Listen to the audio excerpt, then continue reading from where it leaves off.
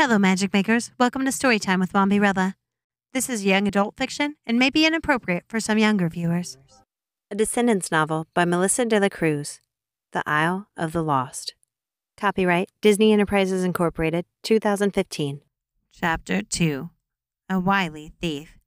If Mal lived above a shop, Jay, son of Jafar, actually lived inside one, sleeping on a worn carpet beneath a shelf, straining under ancient television sets with manual dials, radios that never worked, and telephones that had actual cords attached to them.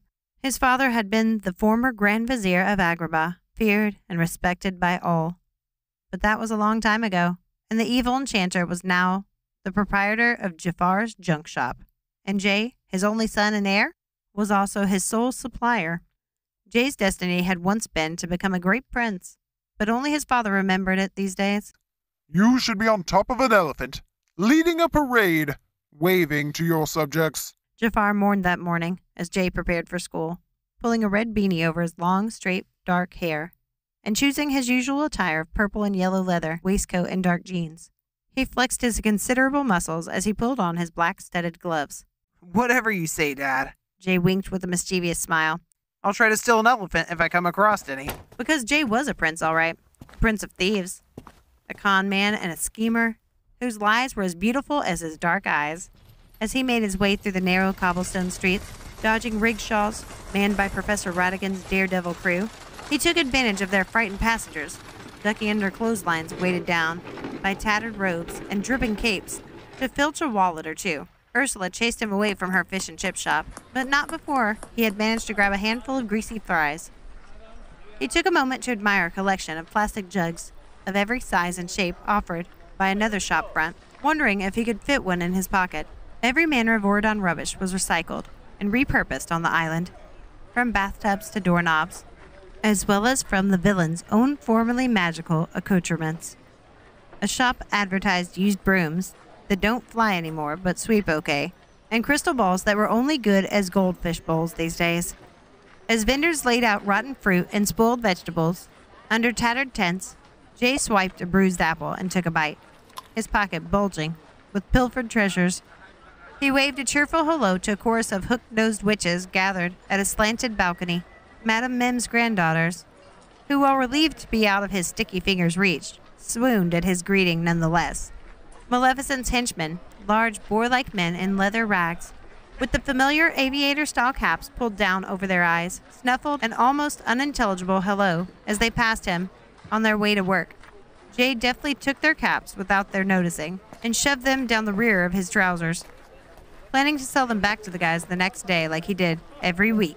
But he resisted the urge to trip them up as well. There just wasn't time to do everything in one day. Looking for something to wash down the sour taste of the apple, Jay caught sight of a familiar face taking a sip from a paper cup bearing the Slop Shop logo and grinned. Perfect. What in Lucifer's name? Mal cried as the cup disappeared from her fingers. She hesitated for a second before realization hit. Give it back, Jay, she said, hands on her hips, addressing the empty space on the pavement. He snickered. It was so much fun when Mal was mad. Make me. Jay, she snarled. Make you what? Bruise? Bleed? Beg? Thieves' choice today. Fine. Jeez, he said as he slunk out from the shadows. Pressed hot mud. My favorite. He handed her back her cup, feeling wistful. Mal took a sip and grimaced. Actually, it's disgusting. You can have it. You look hungry. Really? He perked up. Thanks, Mal. I was starving. Don't thank me. It's particularly awful today. I think they threw some raw toads into the brew this morning, she said.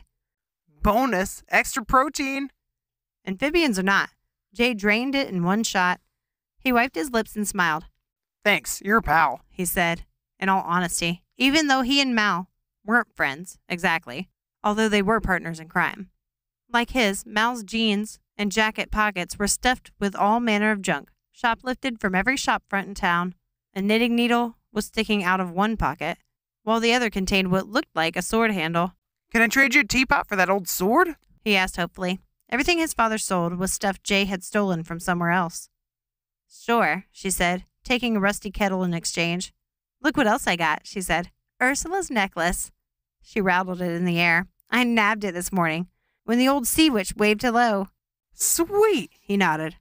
all I got was a handful of fries. Too bad I can't capture anything anymore, let alone a mermaid's voice. Mal huffed. It's still valuable.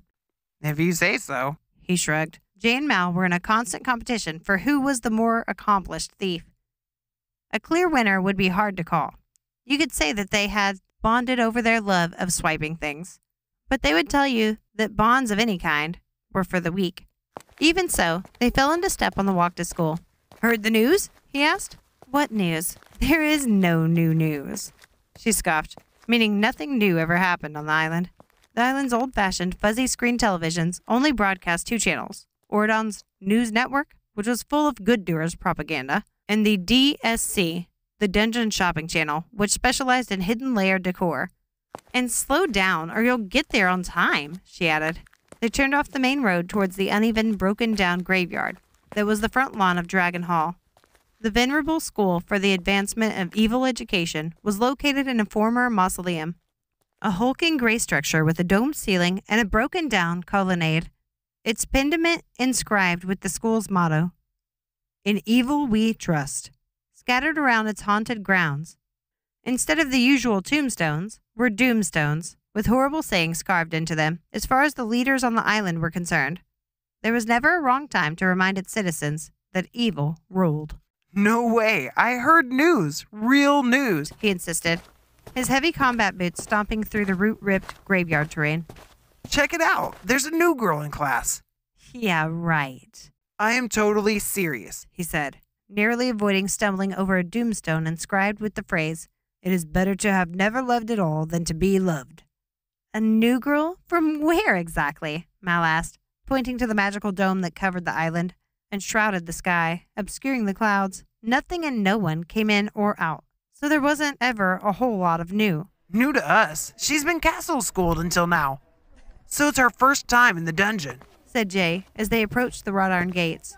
The crowd gathered around the entrance, parted to let them through, many of their fellow students clutching their rucksacks a little more tightly at the sight of the thieving duo.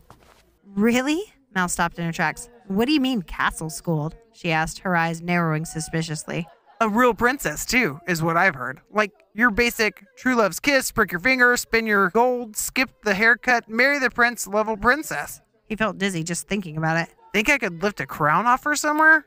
Even a half crown. His father was always talking about the big score, the one fat treasure that would free them from the island somehow. Maybe the princess would lead them to it. A princess, Mal said sternly. I don't believe you. Jay wasn't listening anymore. I mean, think of the loot she'd have on her. She's gotta have a ton of loot, right? Hope she's easy on the eyes. Better yet, on the pockets. I could use an easy target. Mal's voice was suddenly acid. You're wrong. There weren't any princesses on the island, and certainly not any who would dare to show their faces around here. Jay stared at her, and in the back of his mind, he heard alarm bells and had a faint memory of an awesome birthday party concerning a princess, and some sort of scandal that involved Mal and her mother. He felt bad, remembering now that Mal hadn't received an invitation, but he quickly suppressed the icky emotion. Unsure of where it came from, villains were supposed to revel in other people's sadness, not empathize.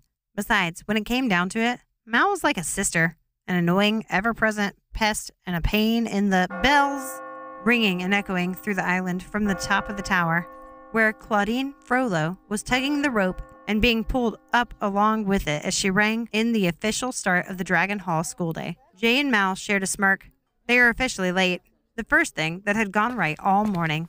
They passed through the crumbling, moss-covered archway and into the main tomb, which was buzzing with activity. Members of the Truant Council pulling up signs from a week-old bake sale. The ear-splitting sounds of the junior orchestra practicing for the autumn concert. The sea witches leaning over their violins. Frightened students scrambled to get out of their way as Mal and Jay walked past the dead ivy-covered great hall towards the rusting double doors that led to the underground class tombs. A tiny first-year pirate who ran with Harriet Hook's crew got lost in the shuffle, blocking their paths. Mal came to a halt. The boy slowly lifted his head, his eye patch trembling. Sorry, Mal, he said. Move it, Mal said, her voice high and mocking. She rolled her eyes and kicked the torn textbook out of her way. The boy scampered towards the first open door he saw, dropping his fake hooked hand in his haste and sending it rolling away. Jay kept his silence, knowing to tread lightly as he picked up the hook and stuffed it inside his jacket. But he couldn't help asking, Why not just throw a party of your own instead of sulking about it? "What are you talking about?" said Mal. "As if I care."